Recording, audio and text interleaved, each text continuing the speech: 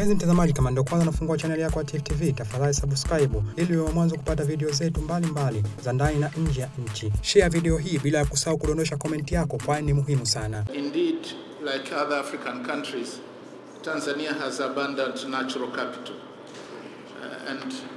In addition, we have reserved 32% of our land mass. We have set it aside for forests and game parks. And these are clearly very crucial for biodiversity conservation, carbon sequestration, pollution control, and retention of soil fertility. But also, Tanzania has critical and strategic minerals, which we think they are very key to technological transition to clean energy. And indeed, the critical minerals do constitute a solution to the fourth generation technologies for climate change mitigation. And all these need to be accounted for. And we are doing a couple of efforts.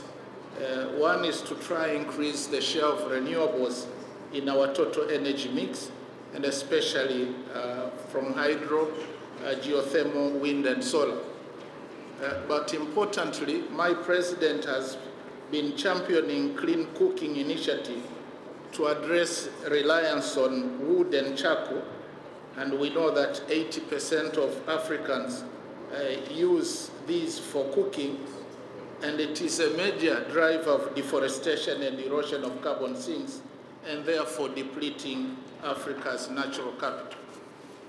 Excellencies, so very clearly, natural wealth in Africa is transbounded, and therefore regional cooperation in managing these resources is imperative.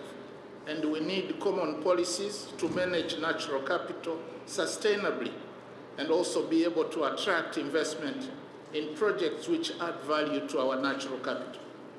I think we need to strengthen the African carbon monitoring centers and even foster their collaboration.